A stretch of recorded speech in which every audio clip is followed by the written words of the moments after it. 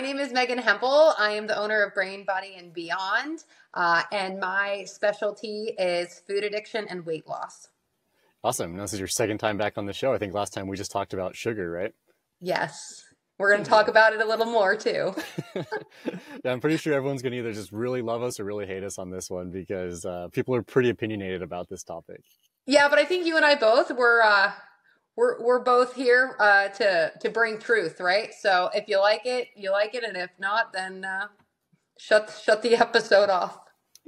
Yeah, exactly. No one's forcing anybody to listen to the show. Yeah. All right, well, let's just jump right into it, Meghann. Let's just talk about food processing versus like hyper processed, hyper palatable foods, because there's a major difference there. And I think a lot of people just conflate it like, oh, you say processed food, you mean everything. It's like, no, there's a big difference, right? Yeah. Oh, totally. A big difference. There's a big difference between maybe a packaged food that has 3 ingredients versus a processed food that has 500 different ingredients with words that you can't even pronounce. Yeah, exactly. And like I've gotten comments on things where I've said like, oh, like stop eating like this processed food all the time. And everyone's like, well, everything's processed to a certain extent, like cooking's processing, like whatever, cutting up vegetables is processing. It's like, yeah, that is very true. But the difference, though, is when you're doing like a hyper-processed, hyper-palatable food, like, say, Doritos. Like, Doritos is drastically different than, not that I eat corn, but corn or something, right? Right. Absolutely. And while we're kind of on this topic, I think a lot of people in the health and fitness space, maybe not you and I so much, but you'll have a lot of people be counting their calories and macros. And you have those people that will say, oh, well, there's no such thing as bad foods. And if it fits your macros, then go for it. And one, not all food is food, as you know. And food is information, right? So it's either healing us or hurting us or causing dysfunction or, it's serving us for a purpose. And you aren't just what you eat, you are what you absorb. So that's why I kind of have a problem with the counting calories and macros, and if it fits your macros, eat it, because like I said, it can either hurt you or heal you. No, exactly. And I think like an easy example for that, just like everyone always talks about seed oils and then like say like tallow or something. It's like, yeah, the fat content might be similar or exactly the same per ounce, but how your body interacts with that is drastically different. Correct. Absolutely. Yeah. So it's funny when people are like, oh, well, like I met my macros for the day because I went to McDonald's and ate this or ate that. It's like, well, yeah, technically you did, but the quality there is drastically different, and how your body's interpreting like those macros is not the same. Yeah. And I think, unfortunately, it's kind of sad is some people may not even discover or know what it feels like to actually feel good until they really start simplifying their diet and saying no to things that aren't potentially serving them well. I truly believe that simple is better. So like when you work with me or I'm giving advice to somebody, I say stick to eating from the earth. Right? Avoid anything that comes out of a package. Now, like we talked about, not every packaged food is created equally. I think there's some decent products on the market that are great meal replacements or substitutes. Are these things that you should be, using as a meal replacement every single day? Probably not. But like you're super active. Right? And I'm sure that you have great grab and goes that serve you, but you probably wouldn't eat them as an everyday thing. Oh yeah, 100%. And like, this is something I've been thinking a lot about recently because I have obviously a lot of friends in the running community and endurance community. And I forgot who it was, and it wouldn't even be appropriate to name drop them, but we were talking one time just about the amount of calories they have to consume. Cause it's like when you're running 100+ miles a week, like that's a lot of wear and tear on your body. So you do need a lot of calories and a lot of fat and protein and everything. And he was just like, oh, well, like I just got to eat sometimes. So it's like, I'll have my meal, but then I'll have like, say like 3 or 4 bagels after, or like a bag of chips, all these things. It's like, yeah, at a certain point, like, yeah, like yeah, you need the calories, but at the same time though, like maybe reaching for something that's not just empty calories. Like say maybe like double up on your protein shake, like a whey protein shake. Like yeah, it's a processed food per se, but it's not like a hyper processed, hyper palatable thing, and it's actually going to be beneficial for your body versus just like another bag of Doritos or another bag of like whatever. Yeah. Well, you just said four bagels and my brain just went, holy cow, talk about inflammation, right? So like if you're running 100 miles a week, you want it, the foods that you're giving your body, you want that food to help restore and regenerate, right? And not already add to the stress on your body that you're already giving it through putting it through 100 miles, right? So, and I think there's some great easy ways to do, um, to get a significant amount of calories without eating bagels. No, I totally agree. And like that's something that I've like been trying to focus on recently because like as I up my like my biking volume, my running volume and stuff, I'm like, well, how can I just eat more quality foods? Because sometimes I'll just like I'll have a steak and I'm like, man, I am stuffed. And it's Yeah. so hard to eat more, but at the same time, like I realize that I need more in my body because like and I've noticed it like I'll not that I have like a lot of weight to lose, but I'll drop a little bit and I can notice that difference. And Yeah. so as I've started adding in like something like raw milk, for example, with whey protein added to it, I can get like 40, 50 grams of protein very quickly. And it's Yeah. not like I have to eat like another whatever, like pound of steak or something. So for Yeah. me You know personally, what that's I something I go feel? to. I feel like it's a great, actually, I don't eat these personally, but my daughter, I make them for my daughter because it's a significant amount of calories, and quality calories. If find yourself a great quality, protein supplement. Like not all protein powders, as you know, are, created equally. A lot of them have, a lot of different additives. And believe it or not, heavy metals are being found in a lot of these protein supplements. So I think actually finding a good protein powder that is third party tested is extremely important. But a quality protein powder, add some eggs in there. And you can even add, I don't know if you do dairy, but you could even add, cream cheese to it, whatever you want. Put them in a waffle. I make it like waffles for her. And then she puts the full fat cream cheese on it or full fat butter. I mean, you could literally put 3 tablespoons on butter and that's an easy 300 calories right there. Yeah, and those calories are way more beneficial for you than a bag of chips. Yeah, exactly. Yeah, definitely. And like thinking of like heavy metals and stuff in these like protein powders, because like obviously you go to like say any grocery store or whatever supplement store, and there's just tons and tons of protein powders. I don't know if you guys back east have Natural Grocers or Vitamin Cottage. It's like the We same have thing. Whole Foods. Okay, I guess it's semi similar, but like Natural Grocers is like just a little smaller. Like I guess it's semi local, I guess, but they have just like their store brand of whey protein that's just straight up whey, and it's awesome because there's no fillers, there's no additives, no flavor. And when I mix that with milk, like to me, it tastes kind of sweet, like in a good way, and Yeah. I love it. Like it's super good, and it's actually really cheap too. But then like concerning like heavy metals and stuff, like you may know more about this than me, but like as far as I understand, like when you're concentrating, like say like a pea protein and pulling all the actual protein out of it, you're also like concentrating the heavy metals, which are more likely to accumulate in a vegetable versus like an animal. Oh, that's really interesting. Yeah, I thought maybe you'd know a little bit more about that, but that's all No, I know. Like I don't know, I'm yeah, not an expert on that by any means, but I'm it's a not lot an of what I've expert on researched. it either, but I do know that heavy metals, can a lot of time are found in protein powders. So that's why I'm just like, I personally like getting my protein, uh, from meat.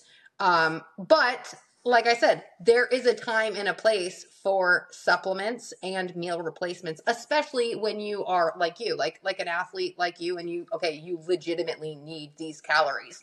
I work with a lot of people who, overeat, but I do have clients who struggle with under eating, and as you know, under eating can really work against you, and the quality of your calories matter. Yeah, can we talk about under eating from like a hormonal or just even performance perspective? Because I think a lot of athletes just aren't eating enough, or even a lot of people in general. Obviously, like there's both sides of the coin here, but it Right. seems like a lot of people get kind of obsessed, like, oh, if I eat too much, then I'm going to gain weight or whatever. But at a certain point, like it's like you need to eat more, otherwise your body's not working properly. Then you will just gain weight, right?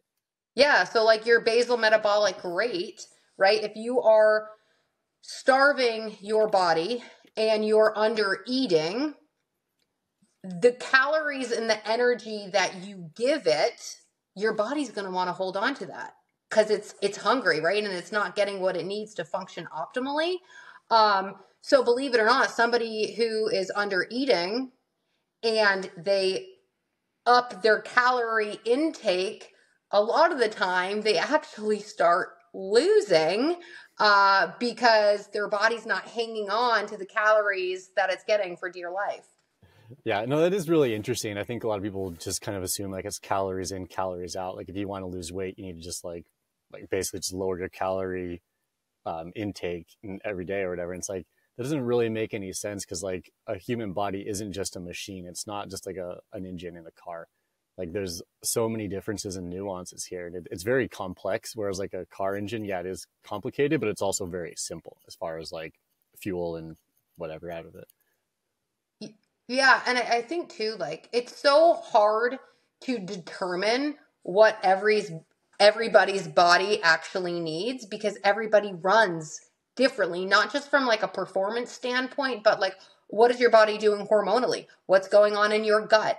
All of that. So like there's really no one size fits all, as you know. Yeah, that's a really good point, and that's something that I've also thought a lot about recently. I guess I've been thinking a lot about this stuff recently, everything we're talking about.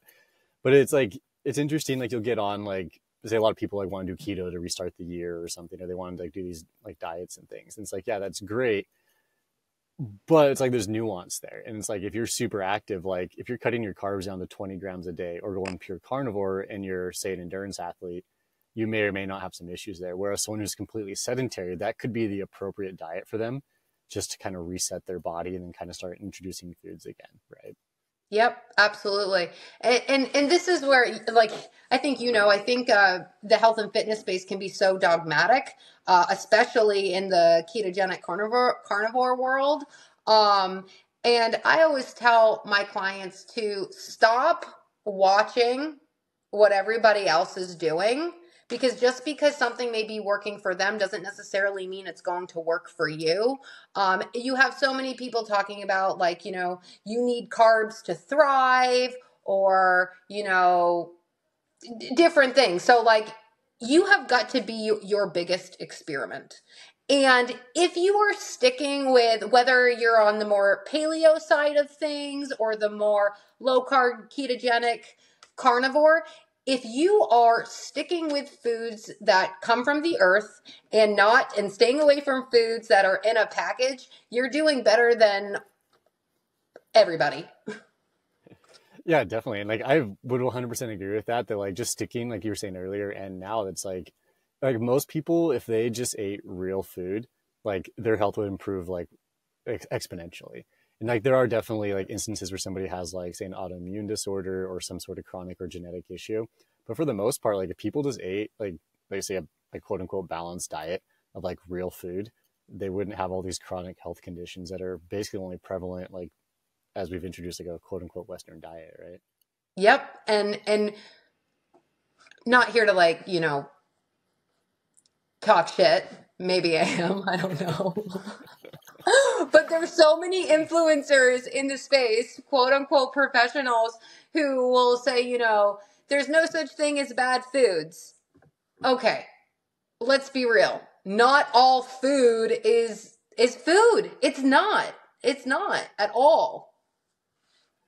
Yeah, I totally agree with that. And it was interesting because right around New Year's, I released a video just talking about that. And like I can name three or four people at the top of my head right now that like advocate for eating just junk food essentially. Like go out for a run and before you go run, eat a Pop Tart because it's easy. It's like, Hmm. okay, well, like, yeah, technically maybe like you have some macros there, like you have like some carbs and protein and fat, like very minimal, and like it's not gonna be absorbed properly. But then it's like I had all these people comment, it's like, oh, no one's suggesting that. No RD or sports nutritionist is suggesting that. I'm like, people are literally advocating for that. And like what I think is like it comes down to them being addicted to these types of foods because instead of having a Pop Tart before a run, you could have a banana, you could have a couple eggs, you could have like even like a protein shake would be way more beneficial for you. But Hmm. instead, these people, and like I'm kind of, I don't know, hypothesizing if that's even a word here, that these people are just addicted to these foods. So they want to almost like justify their addiction by saying like, oh, just go eat a bag of candy. Cause like a calorie is a calorie, like a carb is a carb. Like Swedish fish is the same as a banana or an orange or something, where in reality they're not, because your body's going to handle them differently. 100%. And I always like to, and I think I said this in the beginning, but well, one, I think, especially for athletes, right? People who are legitimately like burning insane amount of calories, it's, they can justify it, right? Because, oh, well, I'm working it off. Okay. But really, is it fueling your body the way that it actually needs to? And I think too, oh, you just said something that really stuck out to me and I just lost my train of thought, but, if you want to genuinely feel your best, right? You want to recover. You want to perform optimally, then you would probably think that you want to be giving your body micronutrient dense foods and not just energy, not just trash. Not to mention, a lot of these processed foods like Pop-Tarts, anything really that is made from General Mills or PepsiCo or any of those, everything that's funded by big food, literally are engineered to be addictive. Literally. And a lot of people will say, okay, well, not eating those things is restrictive. And I disagree with that. Choosing to not eat those things is a form of self-respect because I want to live my best life and not feel like crap or poison my body with a chemical storm. Yeah, definitely. That's 100% how I think about it. And I was talking to a friend about this the other day. We were at a race and we ran a lot of a lot of laps in time together. But we were just talking about that, how like a lot of people are like, oh, you have an eating disorder because you're excluding like this food group. And I'm like, how is It's junk not a food food a group. food group? Yeah, exactly. Like it's not even food. Like it's kind of like lab made, just it's a food type product at best. And like, Mm-hmm. yeah, it might have some of these macros in it or some like remnants of a food, but in reality, it's not food. And like your body needs food. So then it's like we were talking about how like we become semi like, well, not semi, but just like addicted to feeling good. It's like once you start eating real food and like nourishing your body Mm-hmm. properly, you feel good. So it's like, why would you want to like go back to something that you knew was hurting you in the past and causing issues when you can just feel like top notch all the time? It doesn't make any sense to me. Yeah, absolutely. Like, and that's what I mean by like, it's like a lot of people will never, even understand or know what it feels like to feel really, really, really good. And for those of us who actually experiment and take the time to eliminate certain things, we start to figure out what's working for us, what's not working for us, and like how to feel our best. So like, I'll give you an example of that for me. So I have been in like the ketogenic, I don't even like using the word ketogenic because people are like, oh my God, ketogenic. Like I don't even like to say that. But I've been in the low carb ketogenic space for close to 5 years now. And I do my best there. And I'll go through phases where I'm ketogenic, lower carb. So like ketogenic, for those of you who don't know, ketogenic is like about 20 carbs or below. Anything that's 150 grams of carbs below is technically low carb. For me, like a higher carb day for me is like probably between 60 and to 100 carbs. And then I'll go through periods where I'm strict carnivore. And believe it or not, I feel my best when I'm 100% carnivore. Now, are all my clients carnivore? No. Do I think carnivore should be for everybody? Well, not if you don't want it to be. But that's where I do my best. And I know that's where I do my best because I've experimented. And I encourage everybody to just kind of look at themselves as like this one big experiment. See what's working for you. See what's not working for you. Be willing to actually give some stuff up for a certain amount of time to see if it helps your mental or physical health. But you don't discover anything without trying. Yeah, exactly. And I think with health in general, it's like you're saying, like the experimenting with things is like one, it's fun. Like it's fun to like either eliminate things and like challenge yourself, or just to try new foods even too. Like, I Yeah. don't know, say you're going carnivore and you've never had lamb before, like go get a lamb steak, like it's delicious, or try some venison, try Yes. some elk or something. And I love how you said challenge, right? Because like for me, I love challenging myself. I love um you get reward out of the challenge, right? So and I know that you're the same. But yeah, like you can make any challenge fun. Oh yeah, definitely. Like it's always, it's, I don't, not that I love cooking or anything by any means, but it is fun to just like try different things. It's like, oh, I've never done this before. Like even if it's just like using an air fryer or baking Yeah. something you've never Do you done have an before. air Like do you cuz you do van life, right? half the time, yeah. Okay. Do you have an air fryer? I do at home. Like I don't ever Oh, use it though, and I just never got into the habit. And are everyone's you always like, "You kidding got to use me? it," and I just Oh bake my stuff. god. Dude, the air fryer is literally my freaking best. And this is like when people tell me that they don't have time to cook, I'm like, are you freaking kidding me? Buy an air fryer and it'll change your life. I believe you. I should just like maybe I'll make a challenge for myself to use it once a week, and then I'll probably just become addicted to it. Yeah, and let me know when you do. All right, I'll make a post about it. Perfect. Well, it was interesting. Like last week, just speaking of like the nuance and stuff, and like how we're all different. Like I did a show with John from Keto Road. I think he's in the back east as well, and we were just talking. Like he's been running some like ultras and some marathons and stuff, and he's a coach.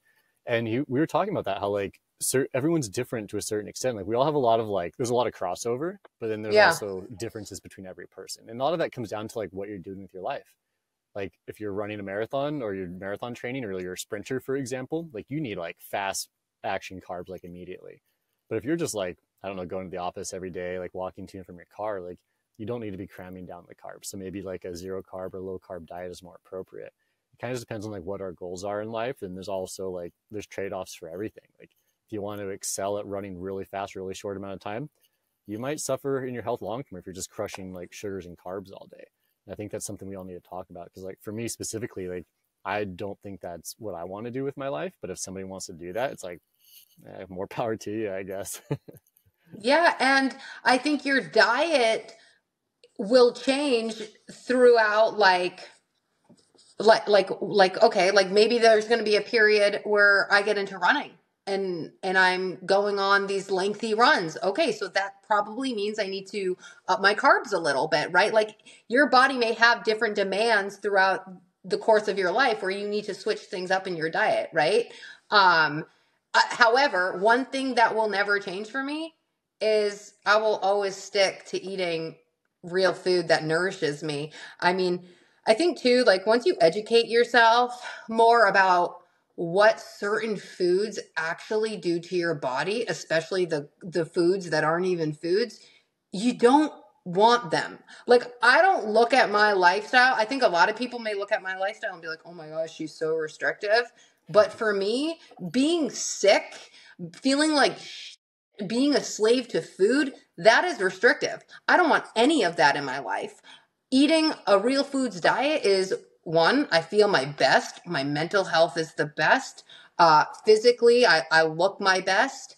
And I'm in control of my life. And food is just, I look at food as nourishment. It's not like, it's not really about, it's not a mouth party anymore for me. It's like, okay, yeah, I need to eat to survive. And I want to eat the foods that are going to make me thrive. Exactly. Look at it as the same way too. Like that being said though, I do love like a good steak. It just tastes so good and I crave that sort of thing. But in Yeah. the end though, it's like it's almost like a means to an end. I don't want that to sound negative at all because like the way I eat it, like it allows me to do what I like to do. I can put in high bike volume, high running volume, and not feel like garbage all the time.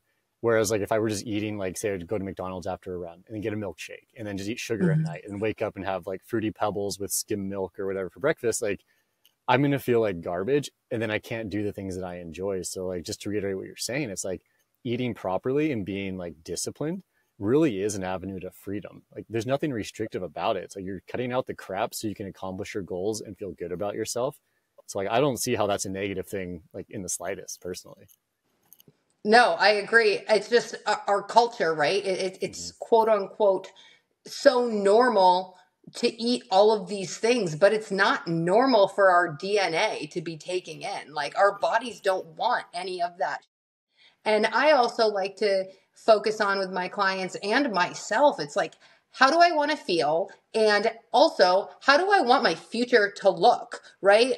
I like, when I get older, like I know today, like the choices that I make today are going to determine where my health is going to be, when I'm 40, 50, 60 years old. I mean, disease can start in your 30s, especially Alzheimer's, believe it or not, which, is also, type 3 diabetes is being known as type 3 diabetes today. And I don't want any of that. So like I'm working on my 40, 50, 60-year-old body and I want to be hot until I'm dead. That's a good way to look at it. Like whether it's out of pure vanity or you just want to feel good, it's like there's nothing Yeah, wrong with that. both. 100% both. No, I agree. So that brings us back to kind of like the original question. And like, when is there a time and a place for like processed foods, like if ever? When the zombie apocalypse hits and you've got to do whatever it is you got to do to survive. But like, I mean, even the zombie apocalypse, I have my pantry stored with like canned fish and like dehydrated meat, so I don't ever have to touch that. I think it's super smart. Like I actually have like my food storage as well, because like who knows like what's gonna happen, and it's stuff like that. It's not just like everyone just has like beans and rice or oatmeal. Yeah. It's like, yeah, those are literally survival foods, like last resort. But if you could stock it up with like real food, then you're gonna be like exponentially stronger than all the people starving to death. Yeah, you're gonna be smart. You're gonna be smarter. You're gonna be sharper. You're gonna be quicker. Yeah, I don't really. There isn't a time and a place for processed foods, but like, okay, but some processed foods, like, for instance, I'm sure Keto Brick, right? They're great quality product. That product is technically processed, but there's like 4 ingredients in it, right? It's like protein, good quality protein. I don't know what else he adds in there. Salt, and coconut oil, like really good ingredients, like 4 ingredients, right? There's another great processed carnivore bar. What is the carnivore bar made out of? Beef, tallow, and salt. Also real food, yeah. Yeah, I was going to mention those things because, like, specifically carnivore bar and like Steadfast Provisions, they make it's pemmican, which is, yeah, it's food processed, and you are processing the food, but it's still using those real ingredients, and that's Right. so much different than like maybe getting whatever A Pop-Tart, yeah, or a even bagel, a lot of like a bagel, with yeah. peanut butter with canola oil in it or something, or Yeah. which is disgusting. But I guess like as far as like performance goes, like I definitely limit my processed foods and like hyper processed foods anyways in like everyday life. But I think like if you're out, say you're gonna run like a 50 mile or 100 miler, it's like almost impossible to like get enough fuel in if you were just eating like bananas or like fruit or something, because there's so much, like, it sounds weird, but like mouth fatigue is a real thing. And if like you're out there, it's like it's so hard to eat all these things, especially all the fiber and stuff. Which well, that keto brick, a whole brick is 1,000 calories. So I mean, I think that's pretty good. Yeah, they're super dense. Like I've used those before on like long trips and stuff, like bike packing and like long runs, like really long runs, like multi-day things. And like they're awesome because like they always taste good, and you can just kind of wrap them up and put them away. And like that's way obviously better than just like, I don't know, cane sugar or something. Or 4 bagels. Or 4 bagels or a loaf of bread. Yeah. Yeah, I think there's always a little bit of nuance, but like when I was talking with John, last week, from Keto Road, we were talking about that, how like it's like, yeah, make your diet, the bulk of it should, like, is 99%, if not more, should just be real food, like you're saying, because your body needs that real food. And there are those like maybe certain circumstances where you'll take like something like hyper processed or processed, but that shouldn't be like an everyday thing by any means, because your health is going to suffer from it. Yeah. And if you're somebody who like, wants a bagel, cool. You could make yourself a bagel with better ingredients. Yeah, exactly. That's actually something that I really want to like, I want to find an expert on that to talk about like these things that are sourdough and stuff. Oh, sourdough's so good. I rarely eat it, but it's delicious. But even more so than that, just like these things that are like in our food products, like not that I drink it, but like Mountain Dew, as like yellow number 5 and sodium The benzoate, all these food things. dyes, they're killing us. Yeah, and like they're banned in Europe, but they're still eaten here. And I think it's funny that people are like, oh, it doesn't cause any problems, where there's plenty of data suggesting that those things are very harmful to our health.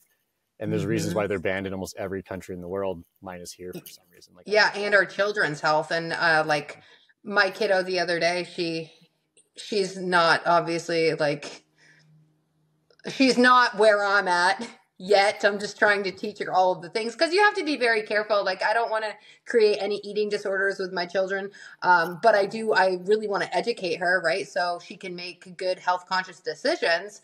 But I tell her about the food dyes, and she picked up. I think they're probably one of the literally the worst things that you can eat, but they're like these like nerd gummy things. And I was like, yeah. I'm Yeah. like, why don't you pick up that package and you read the back of the ingredients? And she just started naming all of these food dyes. And I was like, yep, those are all carcinogens. They contribute to a lot of mental health issues. They're trash. They're trash. And we're giving our kids them. Yeah. And that's Yeah. always like blown my mind, that like these things that are heavily linked to these disorders. So yeah, we're gonna like put them in like school lunches, or like and Mm-hmm. like in the vending machines at school. Like when I was in middle school, we had like Jolt Cola, like this hyper caffeinated cola drink, and all these other things, just like in Surge, it's like a Mountain Dew type drink. That was like in the vending machines at school, and I'm like sixth, seventh grade, just eating this stuff. Like, oh well, it's at school. Like, what's wrong with it? And then you go to Yeah. like a school pizza and all this crap. It's like, why? Like, there's obviously like direct correlation with like the junk we're feeding our kids and putting them in an unnatural environment, and then like, oh, now we got to give them medication. It's like it really is just Yes. like a giant feedback loop. So I just got done another food addiction course. And in the course, it stated that I think it said by 2050, if we continue to eat the way that we're eating and moving at the rate that we're moving at, 1 in 3 people will have diabetes by 2050. 1 in 3. That's wild. And that's why I say your food choices are either healing you or they're hurting you. And it's true.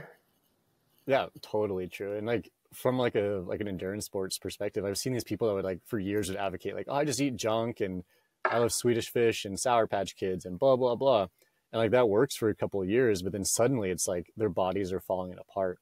And it's almost like they have to post like I don't know, like a shameful post, or like something like, hey, like I advocated for this and I was wrong. And then it's Yeah. interesting to see them clean up their diet and how their body can heal. But it's like you can avoid that whole like that long misery section of your life and just like totally skip it and just be healthy all the time. Like, and it's awesome. Yeah, and you can look super fit. You could be super shredded. You could be super lean. And just because you look healthy doesn't necessarily mean that you're healthy. Yeah. And that's like this weird thing within like running, for example. It's like, oh, well, like they're super thin, so they must be healthy. But it's like, that's not the case a lot of times. Like, yeah, you may be fast in the moment, but like your body could be dying inside, even if you look okay. Yeah. Crazy. Yeah. It's interesting. But just real quick though, like what are your thoughts on things like we talked about this the other week, but like using like say like a Quest bar as like a tool, or like Diet Coke as a tool to like get off sugar without making those like a staple in your diet. Yeah, so I think there's a time and a place. Um like and honestly, I think it also is extremely individualized for everybody. Because like for a lot of my clientele, I think the Quest bars, they could be a tool, but they could also be sabotaging because they still have a lot of the artificial sweeteners in them. They're super sweet. So it's like, okay, you could be taking one bad habit, but also then bringing it into another bad habit with, constantly overeating the Quest bars to make up for the Snickers bar that they're not eating. Is it a better option? Yes, 100%. So that could be a way to bridge a gap. But also, if you're somebody like you in your endurance space, and you're not struggling with food addiction or sugar addiction, I think that that's a much better alternative to a Pop Tart. And then the Diet Coke. I think Diet Coke is trash. I think it's it's a carcinogen. Yes, it doesn't necessarily have calories in it, but I think it's sending signals to your body that can be disruptive. So an alternative to a Diet Coke, have you ever heard of Zevias? Yeah, I have. I don't like I them. think that would be I think that would be a much better alternative than like a diet soda. Yeah, I would agree with that for sure. Like you just get rid of the junk. With having like stevia and some flavoring and water, basically. Yeah, exactly. Yeah, like they're not my favorite, but I also just I don't know a lot of those like artificial It sweetener type things I don't really like, yeah. or non-nutritive sweeteners, I should say. Yeah, and when you don't have any sweets for a long time and you have something sweet, you're like, "Holy cow, this is Yeah. really sweet." Yeah, the other day I got some like raspberries or something, and I was just like, holy cow, like they were so sweet, and it was wild to me. They tasted super good, but it was like I used Right. to be able to just like crush that entire container. Not that it's that much, but now I'm just like, oh, I have Right. to like tone this It's back like a they little were bit. like candy to you. Yeah, it was like so much like back in the day I could like crush a bag of candy, and now it's like sometimes hard to like crush an entire like little thing of berries or something. Not always, but sometimes. That's good though. Yeah, I'm not mad about Yeah. it. Awesome. Well, thanks, Megan. I know you got to get going. You got some stuff going on, but it's fun to chat with you. Yeah, it was so great chatting with you. It's always good. Yeah, and just real quick, where can people find you again? Like, what's your handles and stuff? Yep, I'm most active on my Instagram account, Meghann.Alice, Meghann.Alice. Shoot me a message, and I'm always willing to chat. Cool. Sounds good. Well, thanks for your time. We'll talk soon. Have a great day.